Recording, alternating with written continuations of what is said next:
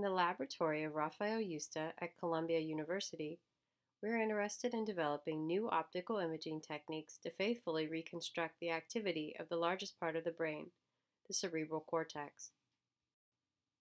Neuroscientists have been studying the brain for over 100 years, yet a theory of how the brain works is still elusive. The brain is the most sophisticated piece of matter in the universe. There are 100 billion neurons in the human brain with over 1 trillion individual connections. Cajal described these connections in the late 1800s as an almost impenetrable jungle inside the brain. Neuroscientists have traditionally studied the function of neurons one by one using microelectrodes. While these experiments have historically generated enormous scientific advances, they can only sample a very small number of neurons per experiment.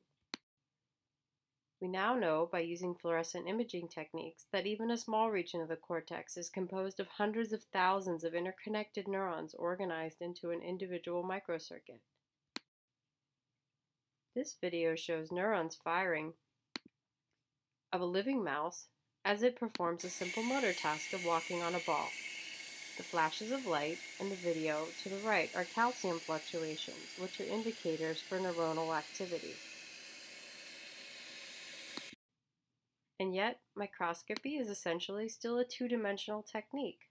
The brain, as you can see in this fMRI, exists in 3 dimensions. To answer this problem, the Yuste lab has applied a sophisticated wavefront shaping technique using devices called a spatial light modulator, or SLM, to bend light to stimulate and simultaneously image neurons throughout the brain, regardless of location.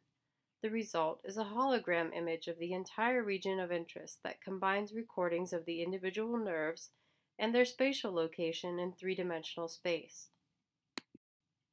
Using this 3D imaging technique, one can now image for the first time the simultaneous activity of multiple neuronal populations in 3 dimensions. What you're seeing is a 3D movie of the nervous system of a living zebrafish. We are now working to improve our method to enable imaging of large regions in the cerebral cortex of mice. Because SLMs can mimic many optical functions of a large microscope, it is also possible to miniaturize them to the point that they could become portable, less expensive, and perhaps one day used as the prototype for mini microscopes that could be used to diagnose human patients.